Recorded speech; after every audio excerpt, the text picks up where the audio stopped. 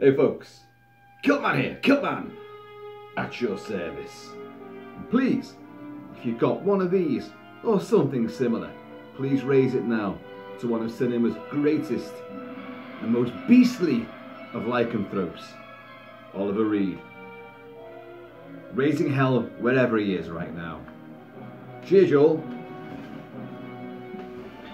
Yeah, in his first starring role, first major starring role, playing Leon, the afflicted Spaniard, cursed by being born to a mute servant girl who's been raped by a beggar man, and born on Christmas Day, which European superstition held that was an unwanted child born on Christmas Day. That's an insult to the heavens. So he's going to be afflicted with werewolfery, and indeed he is, and he becomes one of the best screen monsters. It's an iconic role, an iconic look. Hammer's film caused a lot of consternation with its lurid spectacle of rape, murder, revenge, and all sorts of beastly, hairy skullduggery-doo. And it's great. You're hearing Benjamin Frankel's awesome score for this great film, directed by Terence Fisher, 1960. Although it did, because it got a bit of controversy with the BBFC, it languished till 1961 before being properly released, and then critics actually gnashed away at it, but it's now recognised as an absolute milestone within the genre. And of course, Hammer's supreme makeup artist Roy Ashton was the guy tasked with changing Oliver Reed, already a beast of a man, a burly, hulking, intense, very brooding, very overconfident and somewhat arrogant actor, but a great star power charisma with such a soulful intensity burning in his eyes. But he had that sort of lupine, wolfish look already. And playing Leon, he skips off from his adoptive father, or I think he calls him Uncle, Don Alfredo, played by the great Clifford Evans, and he skips down towards another part of Bray Studios, which is done up so fantastically as this little Spanish rural hamlet with a big church, taverns, bars, all sorts of things in there. Lots of ruse for him to go cavorting across in the big explosive finale.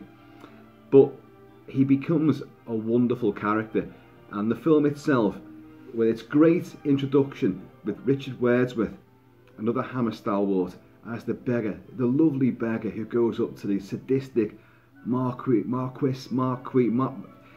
the guy in charge of the area, and who's called Marquis Sinestro, Sinister, and they make a mockery of him, and they throw him in the dungeons, and he's left, to languish in his own putrescence, and a little servant girl comes in to feed him scraps, and over the years, the little servant girl becomes the beautiful Yvonne Romaine, who the evil Marquis, who has this horrible pasty zits all over his face and horrible acne, which Roy Ashton has painstakingly festooned him with. Incidentally, one of the shots the BBFC vehemently wanted removed was a shot of him picking one of the scabs off from his own face.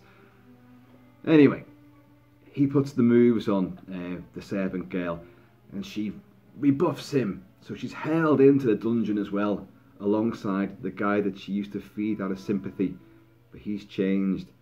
Years of being abused, and he's degenerated into, well, he always was meant to be a werewolf, and the guy playing it, Richard Wordsworth, was actually fitted with fangs for a while, but the fangs didn't work so well, so they ended up removing that from the movie.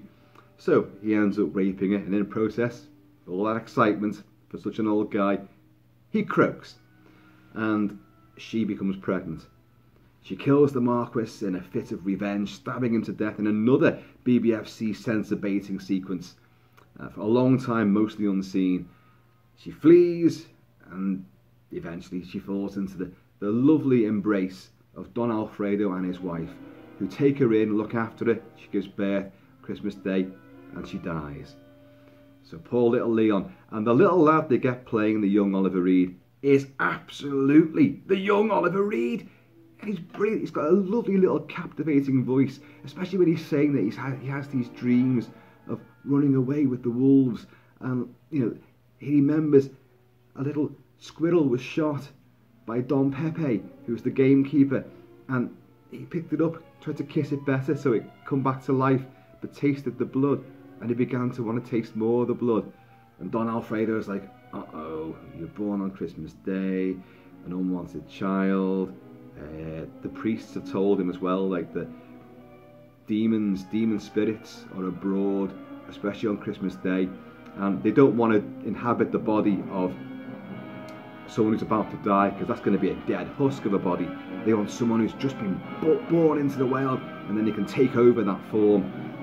And of course, a wolf spirit, a demonic wolf spirit, has entered Leon, and yes, he does become a werewolf. As a little lad, he's gone out and he's taken out lambs and sheep and the odd kitten. But love is what restores him to just normality and makes the hairs on the palms of his hands disappear throughout most of the movie. But when he grows up to be Oliver Reed and he walks off into the big wide world just down the road, gets a job in a vineyard, and he falls in love with Christina, this lovely girl, played by Catherine Fellows. Or Fellas, let me just check on that. Catherine Feller, yeah, I was almost there. And then a little ill-fated trip to a bordello in town with his workmate, who looks just like a young Boris Johnson. Yeah, and when you see him prancing around with all the harlots and the hussies, flamenco dancers, because don't forget this is Spain, his libido with the full moon as well unleashes the beast all over again. This film was actually based on Guy Endor's novel The Werewolf of Paris, but because Hammer had bought the rights to that story, but they were also trying to do a film called The Rape of Sabine, which was a Spanish set story, but they did not get the okay to do that movie, even though they built the sets for it at Bray Studios. So they thought, well, hang on a minute, let's just take the story of The Werewolf of Paris and just convert it from Paris to Spain. We've got the sets there, and the film was born. Anyway, we're not really here to discuss the movie, although you know what I'm like. We're here to discuss the marvellous makeup of Roy Ashton and how it's been translated into this incredible mask from Trick or Treat Studios. As part of this big stampede of latex lunacy which is taking over the world during the Halloween season. We've waited a long time for these masks. They were all touted at the start of the year, and we'd seen prototype imagery, and then finally they arrive. I've reviewed the Mummy mask, the Christopher Lee Mummy mask, again from Hammer, and I've reviewed the Wolfman mask, Lon Chaney Jr. from the original 1941 Wolfman. Roy Ashton, of course, is pretty much following the whole Jack P. Pierce, Universal's makeup guy. He's following on from that. He's evolving it, as you could say. Now, this is Oliver Reed in his full hirsute bedecked rampaging beast mode. In one of his transformations, well, you really only see one transformation take place. The classic sequence where he's got himself flung into jail because he knows he's a killer and he's begging, you know, everyone, please, you've got to kill me, you've got to do it. There's silver bullets are involved. There's lots of talk of being burned alive, but Don Alfredo doesn't want to do that to his adoptive son. So Don Pepe's got a silver bullet. Yes, melted down from a crucifix, no less. We can use that if we have to. But the love of a good woman should be able to bring you back to normal. Although stupidly, he went off with a bad woman, and it definitely brought out the beast in him. So, Roy Ashton actually went to the zoos to study wolves. He did lots of sketches, he took pictures, he studied them and analysed them. You know, the way their eyes moved, the way their mouths moved, their snout, their muzzle, their ears moved. And he thought, I must bring that to this makeup. But I don't know about you folks, I'm not seeing much of a real life wolf there. However, I am seeing, especially when you look at it from that side, from the profile, Oliver Reed. Now, what we've got here, Casey Wong has done this for Trick or Treat Studios, and it is a superlative bang-up job. He's captured every part of that makeup is here, and I'll go through it. In reality, the makeup was an entire headpiece for Oliver Reed, which the nose and the top lip, and then the forehead, and then all the way around the back of the head, and then yak hair. Yes, yak hair. Everyone who wants to be a werewolf must bedeck themselves with yak hair, and lots of it. So this on Oliver Reed would be yak hair. He had contact lenses too, but the contact lenses, he had a very bad reaction to them. So in a lot of scenes of the werewolfery, he's not wearing the contact lenses.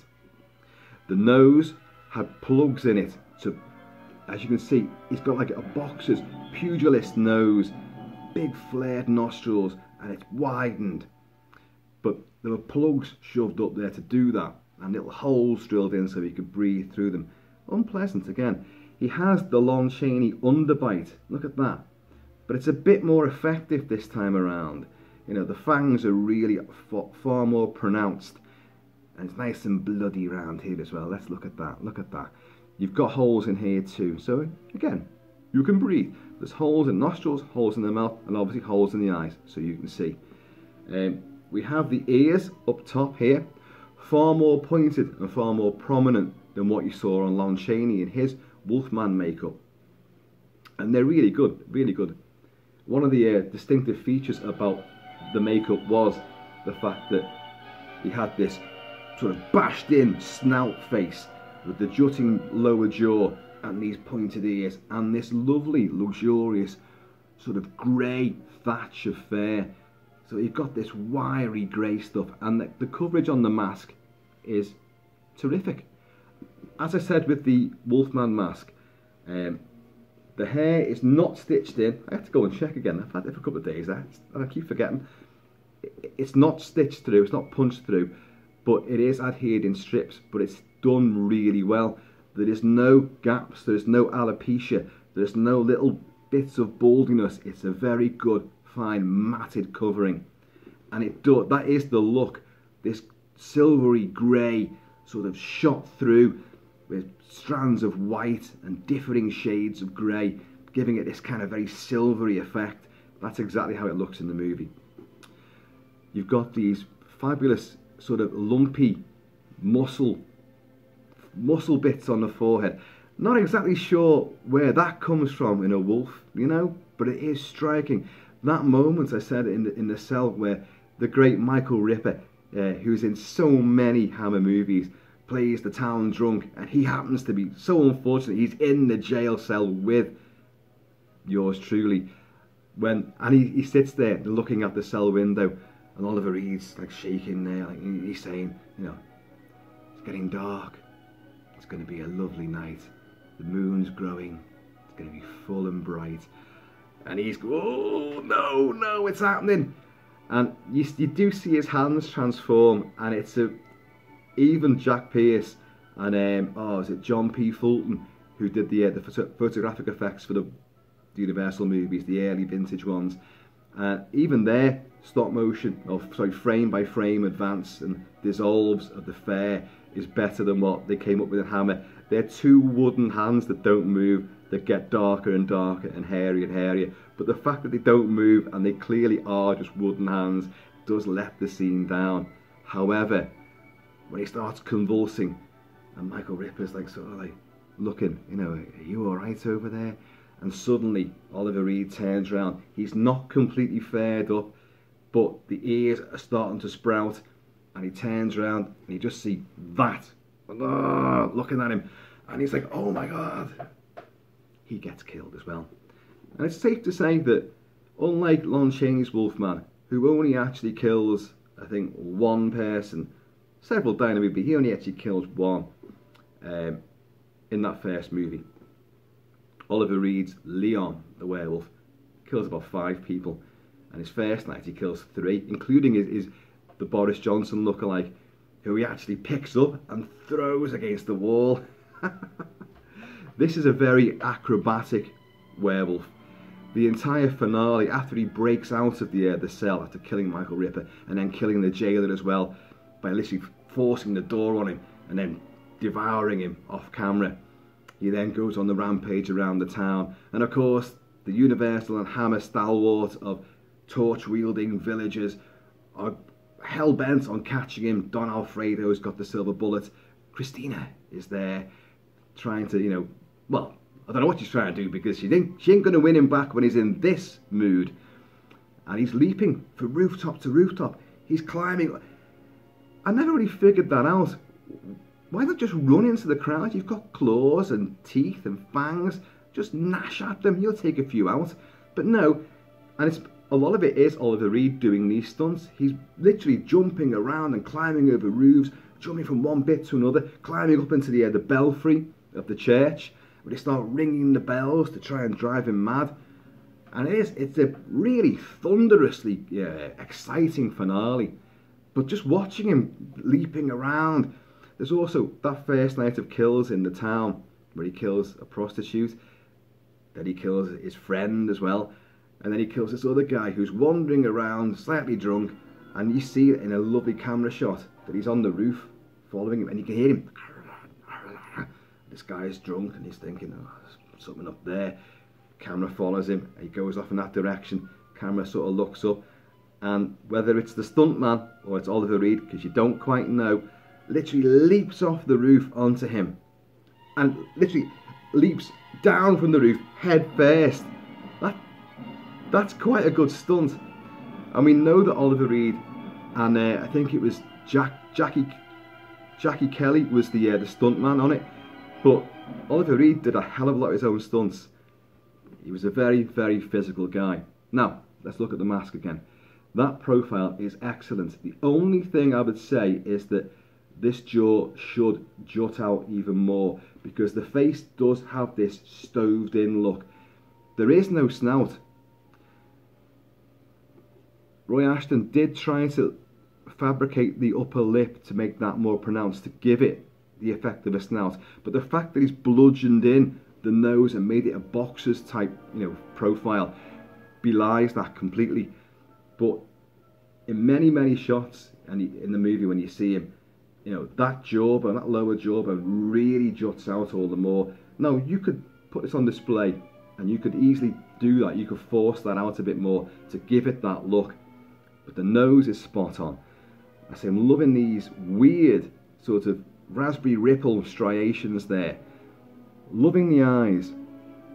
The eyes are fabulous. Now, you may notice this. The fairy little ladders either side of the bridge of the nose. Now, they are in the film, and I made up that he put them on here. But you know why they're there in the film? I told you that's an appliance. A skull cap, which then came down over the forehead and the nose and the top lip. But the fur there in the movie is to hide the seams where his real skin and eyes will begin. So that's why they're there. And in the film, they're far more subtle than what you have here. But don't get me wrong, I like that. To be more authentic, you would have to trim those down a bit.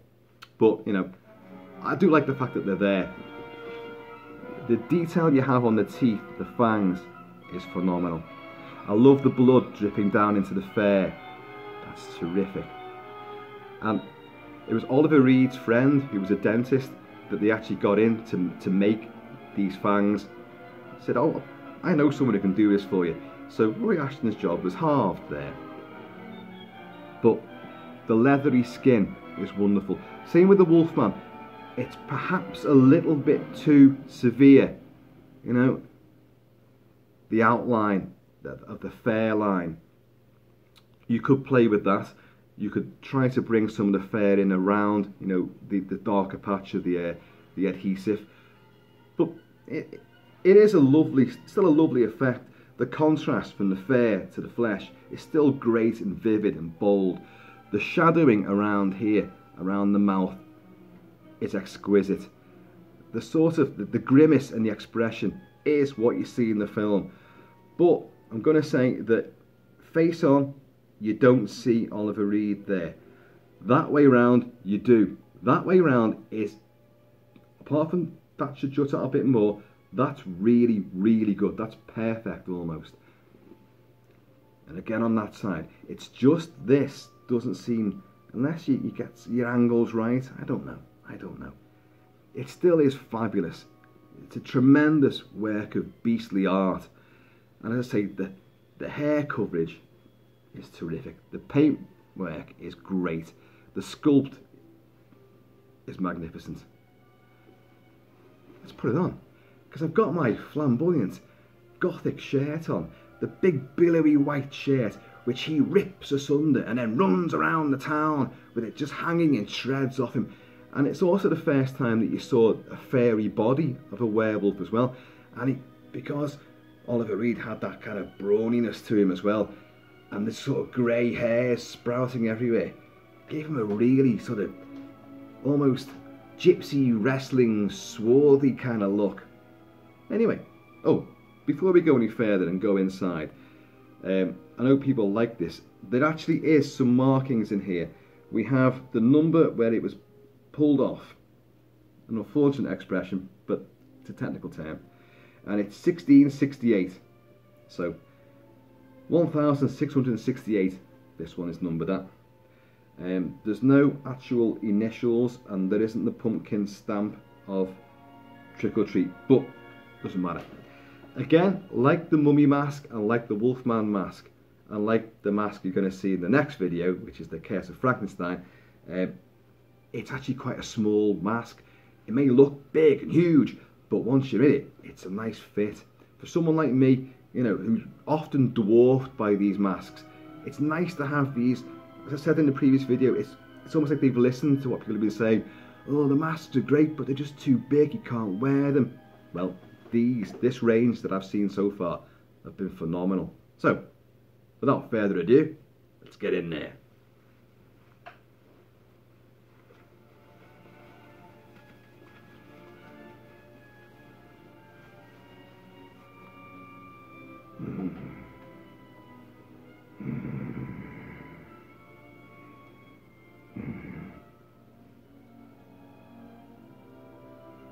Is the bar open? I'm feeling very, very thirsty.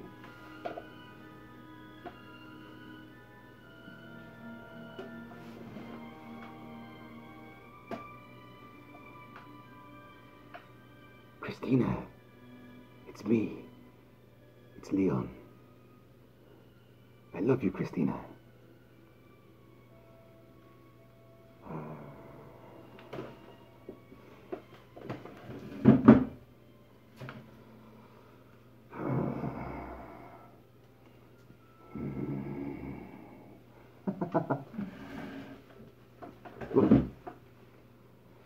Wow.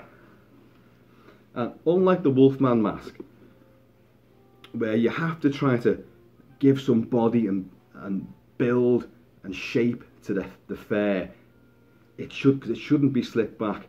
This one actually benefits from being slicked back. You don't really want, when it arrived, the fur was up there like that, really sort of adding to the ear sort of pointiness, but that's not how it looks. So you've really got to, well, and on my one anyway, I've had to spend a bit of time trying to flatten that down. Show you the ears again. The ears are really good. Yeah. The point isn't too severe, but you get the point. They're pointy ears on top of his head. See what I mean about the bushiness of these bits? I think really I may well trim those down a bit, just because they shouldn't be as pronounced as that. But the eyes, you've got this hypnotic sort of look in the eyes, and you've got all of this red weepiness around here, this sort of livid quality. On the Lon Chaney Wolfman mask, they've given him, Jasper Anderson has given it bloodshot eyes, which you don't see in the film. Bit of poetic license, I don't mind that at all. His eyes actually are bloodshot, but weirdly enough, you can barely see that on this. Okay, all around the outside is this livid pink and red and crimson, blazing there, but you've got this hypnotic look to the eyes, sort of like this around, you know, the iris. You've got these sort of jagged, sort of lightning sort of pattern. But in the corners and the recesses, you do have a bit of blood there, but it's not so well pronounced. Ironically, in the film, Oliver Reed doesn't actually appear until the halfway mark as Oliver Reed. Up until then, he's just the little kid. And he doesn't really transform until the final sort of 12 minutes when you actually see him in this. But then you see him a lot. So it's kind of weird. There's a great 3-act structure to this movie. The first act is the mute servant girl and the beggar and the sadistic marquis. And then you've got Leon growing up and picking off random sheep and lambs and things and causing all untold trouble in his sleepwalking or sleep stalking. And then you have the adult Leon. So it's quite an epic story for Hammer to unveil, and it's also told within a strict 90 minutes. And yet you've got bloodletting, you've got romance, you've got superstition, folklore, you've got religion brought into it. You've even got Peter Sallis in there as the mayor of the town, who doesn't believe a word of werewolfery until he sees it for himself. But it is a wonderful, wonderful mask. Casey Wong has really done a great job on this. And as I say, that profile is tremendous. You just need to get this lower jaw out a bit more to give it more of a sort of almost like a Stone Age sort of caveman, prehistoric man sort of look with this jutting underbite. It fits great though.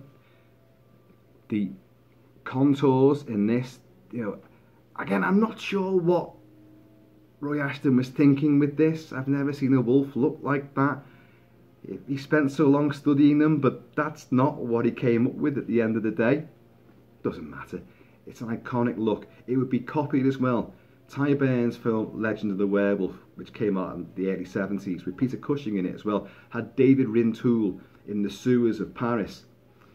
And he looks just like this, only his fur is a lot whiter. Again, it's a very vivid, eye-catching look, very, you know, memorable. And obviously, werewolves from that point onwards would really sort of become the land of prosthetics and stretch show skin and all that kind of thing. The Howling and American Werewolf and untold countless pack mates since then. And in fact, that scene in the jail where he turns around like that and you just see that really, it almost looks like it's about to start pulsing and stretching and growing. This is the finale. Benjamin Frankel's epic score for this movie has pastorals, it has elegance, it has romance, and it has this pulsating energy during this fabulously frenzied finale. So folks, this is Oliver Reed as Leon in full werewolf mode. It is fabulous. A great mask. It's very angry looking. It's he's like, look, he means business. Unlike with the Lon Chaney one where there's genuine pathos in his eyes and tragedy and doom and fate, Oliver Reed conveys that when he's acting as Leon, but when he's the werewolf, he is pure and utter monster. He gets shot in the belfry at the end. You know, you think it's bad enough having a bat in your belfry, but when you've got one of these up there. But Don Alfredo sadly puts the bullet into him, and he convulses. Oh, and he twists around, does a flip in midair, and rolls around in his death throes. And unusually, when Alfredo goes over to the body of his adoptive son, all sympathetic, he doesn't transform back into Leon. He stays in his beast form. That's an unusual slant. That very often you see them revert back to their human form, but not in this case. Terence Fisher directs with vigour and gusto as you'd expect. Set design is awesome, score is phenomenal, and the performances are all electrifying, none more so than Oliver Reed, who owns this role, even though he only comes into it halfway through. And Ashton's makeup is iconic. So folks, there you go. That's the second werewolf mask from this little smorgasbord of latex that I've had arrived this week. So, folks, there he is.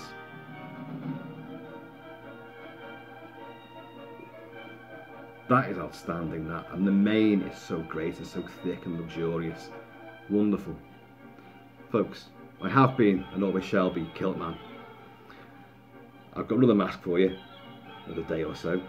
So, in the meantime, and that lycanthropic in-between time, be happy, be safe, just be yourselves. And I'm going to see you all